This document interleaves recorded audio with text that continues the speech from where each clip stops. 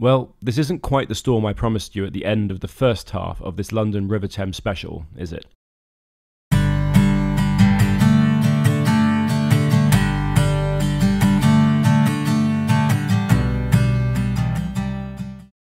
These were the projected winds and dire warnings from the authorities about Storm Arwen that was due to pass over the UK. We've apparently adopted the hitherto not very British habit of naming storms. Daft. Why would anyone label inanimate things with human names? Well, the storm did happen, and it smashed a good chunk of the country, including the area of the Thames estuary where Alan normally lives. These are the local forecasts and wind measurements. But London escaped with little more than a moderate gale. The winds were at an angle that meant the land absorbed much of the storm's power. The next morning, things were more or less back to normal. The angle of the river near the pier, and the tall buildings to the north, meant that Alan had barely been troubled at his mooring. So Alan needed to be taken back down the Thames, and his obedient crew turned up in good time to prepare and then catch the tide. There we are. It's time for the return journey. The weather's really calmed down. Here are some of the additional precautions we took in case the storm had indeed given London a stern seeing to. The mooring lines in the springs were fine, but Dick had pointed out a major concern if large waves had begun to violently lift and drop Alan and the pontoon out of sync with each other. The free hanging fenders would end up on top of the pontoon edge, leaving the rubber fender strip around Alan to drop onto the hard edge. It would most likely be ripped off. So, the day before, we had passed a line underneath Alan's keel, linked it up with the bottom of the fenders so they couldn't ride up. Also, a kind neighbour offered us a tyre that Dick roped securely to the pontoon itself. They'd done their job, and now all I needed to do was untie about a dozen robust, storm-ready knots. The only extra hurdle before setting off was to appease, and get past, the two members of pontoon security who turned up, and it turned out were very, very cross. I'm getting used to all this boating malarkey. Remember my core experiences on the ice, and both Rob and especially Dick are constantly showing me the ropes, for example how to cast off without getting the line soaked. Hopefully we'll be underway soon.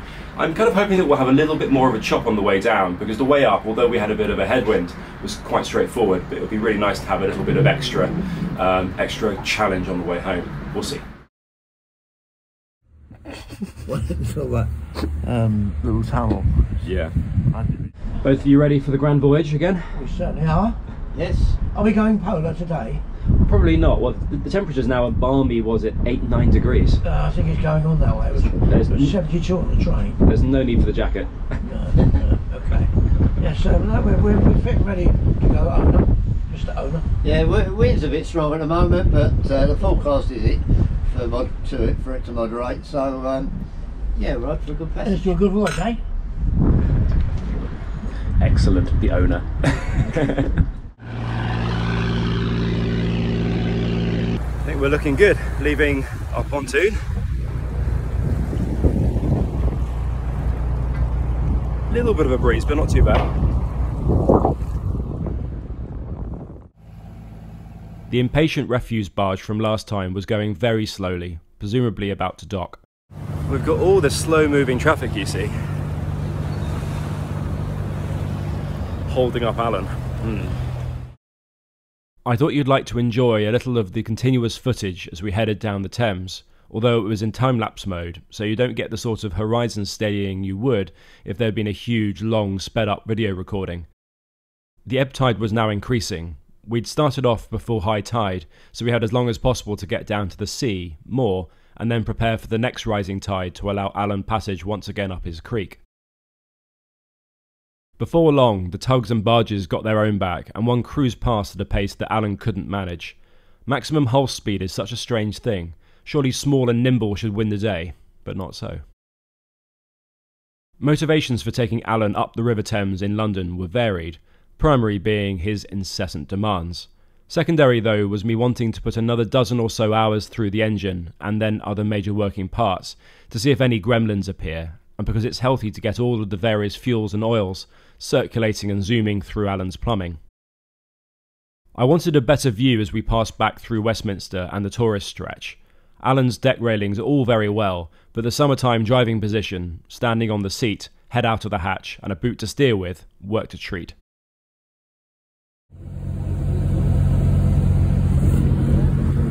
down there, nattering away. We made a plea across social media for people to film Alan from the banks and bridges and sell the footage to us. I saw tons of people taking pictures, but sadly none have converted into footage to help us out for this episode. You've probably gathered that from the mostly on-board camera angles. There is, however, some excellent news. Naturally, Alan will be going through the central span of Tower Bridge.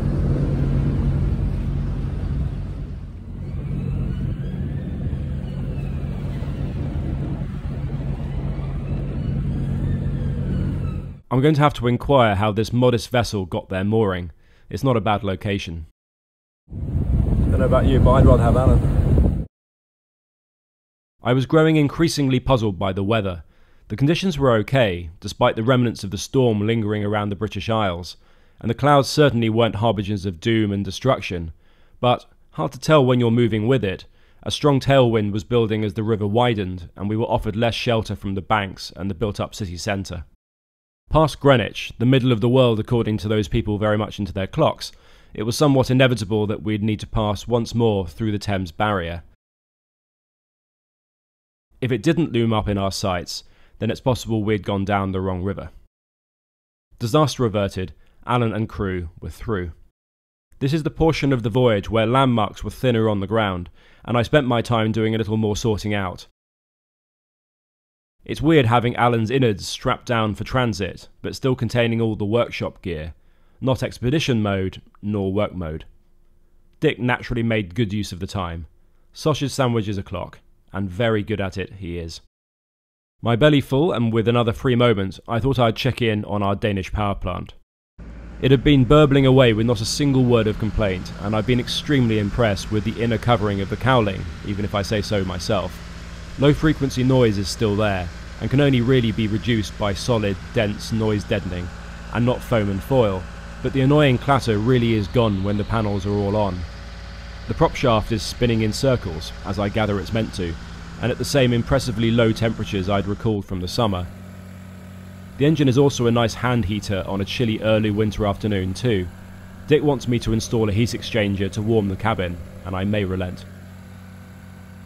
The fuel tank I bought earlier this year isn't deluxe or glitzy, but it's been a good investment. No leaks around the fittings, and I like being able to instantaneously check the fuel level and mark waypoints on the translucent plastic. Some passing shipping offered up some entertainment. We'll turn ourselves slightly to the side so we can get the wash.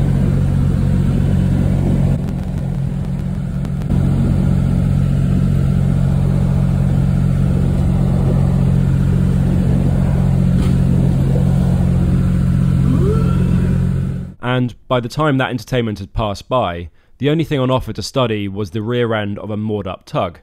It did though illustrate the growing wind from the west. Part of the weather system blowing through was handing us a couple of knots. The tide was now offering up near to nothing in free pace, and low water was nigh. And then sporadic, intense cloudbursts, so sporadic that I only caught them on camera after they'd passed. My excuse that I was busy on driving duty and checking the horizons for oncoming traffic. Our plan was to head back into the nearby inlet again to moor, the reasons being that it would have been rude not to collect Rob's launch from the foreshore near the pier, and that we fancied a pint in the local pub. The fact that there would be zero water in Allen's Creek for a few hours yet was purely incidental on our priority list. There's something very satisfying about how a slightly breezy surface out in the estuary settles down to nigh on a mill pond just by ducking into a creek or inlet, providing I suppose that the wind direction is playing ball. England in early winter did treat us to a rather excellent sunset in between the rain. Yeah, it's quite noisy, isn't it, when we're running? Yes, good evening, owner. You're tied up and all secure, sir? No one had stolen our mooring, and Alan was left to relax for a short while. We've moored up in this little inlet, which will be good for the next couple of hours until the tide rises, and then we can go around the corner back to where Alan lives. Is that your philosophy on life jackets? It certainly is at home. We should all be wearing life jackets and be practising safe rowing.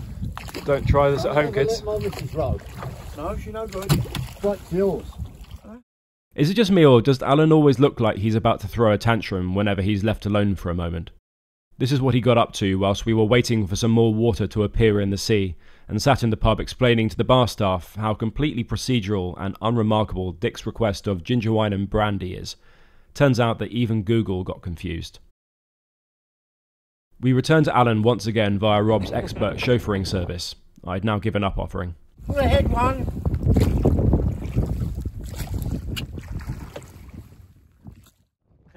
The weather was getting progressively grimmer. Yes, I do prefer minus 40 degrees to the hell that is rain and damp murk, but Alan had been waiting patiently, yet resentfully, and was where we'd left him. Naturally, I thought it was an ideal opportunity to hop up on deck and check all was well with the tie-down fenders and other bits and bobs. I also sought to increase my heart rate somewhat by taking my drone for a quick spin before we headed off. I wasn't going to do so underway because I've not yet bought one of those grab handle things, and the last time I tried to recover my drone from the air on a moving Alan, I lost the skin off the top of 2 of my fingers. And it was dark, and a bit windy, and it was raining, and we were on the water.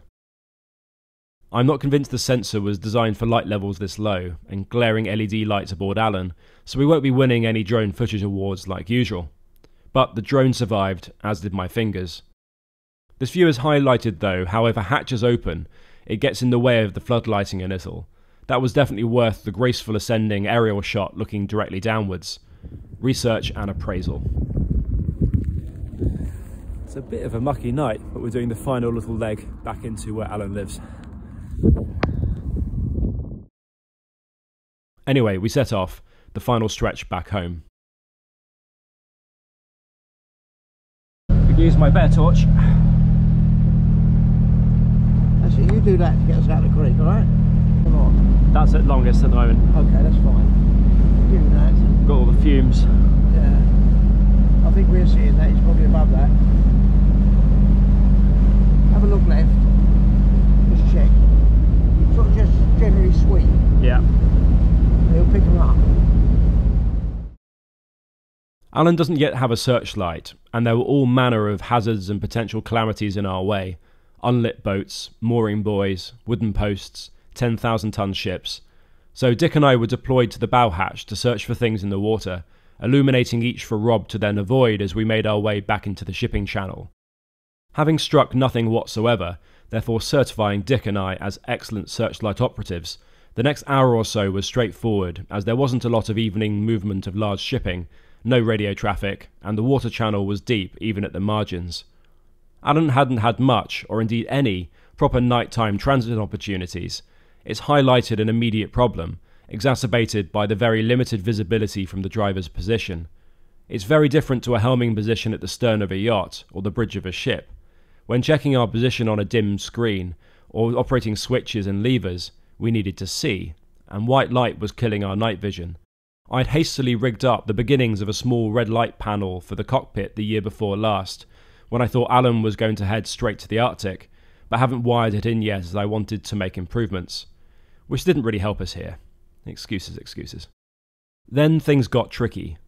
Crossing from the channel, over the barely covered sandbars, and to the winding creek, was made easier due to the fact that both my crewmates knew the route like the back of their hand. Despite this, our stern wave did start to catch up with us for a moment or two, meaning that we were inches away from the rudder skeg touching mud. Regardless, Alan pressed on, unwavering in his duty to return home. We weaved the final lefts and rights around the channel buoys and reunited with Rob's tug. Clearly the lift-out would wait for the return of daylight, but it was a job nearly done. The storm was over, so only typical mooring lines were needed overnight. Once again the next day, we needed to await some water to get Alan out and back on his cradle. A few people have commented to ask why I don't keep Alan in the water and why I incur the cost of all these lifts in and out.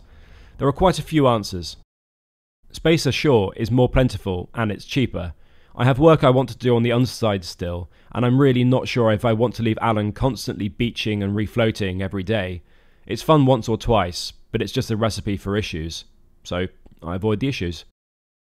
And I summon once again the superb yard team who hoik Alan out the water and take him over to his spot, which I'm lucky to have, protected from wind by a large building. The sling lift is tricky to manoeuvre, and I think a view from the air shows the skill needed to sort it in a oneer. Well done them. I'm going to ask you guys a question before I disappear once again. To avoid crew like Dick and I getting freezing cold arms shining torches out of hatches, I've bought this monstrosity. It's quite fun though. Where do people think I should mount it?